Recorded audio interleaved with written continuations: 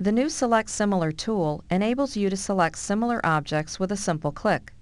You can select all similar objects based on any combination of 27 criteria, regardless of layer or class. Define save settings and save, load, or delete your selection settings. For example, to select all the window walls in this model, we will use the new Select Similar tool instead of using a laborious and manual shift-click process, or a slightly complex custom selection command. By invoking the Select Similar tool from the basic tool palette and clicking on one of the window walls, we can make the selection process as simple as a click of the mouse. Notice all of the window walls are now highlighted. The Select Similar tool offers 27 different criteria that can be used to determine an object's similarities. As an added bonus, you can save a set of these parameters for future use.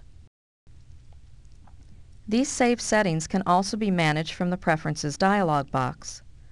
Once a saved setting has been created, it can be accessed from the mode bar when the tool is active. Let's try selecting all of the interior walls in this floor plan. Using the setting by object type only, we will be able to select all of the walls in the drawing. If the Save Setting object type and class is used, then only the walls in the Walls Interior class will be selected when we click on an interior wall. The new Select Similar tool will be a huge time saver for you.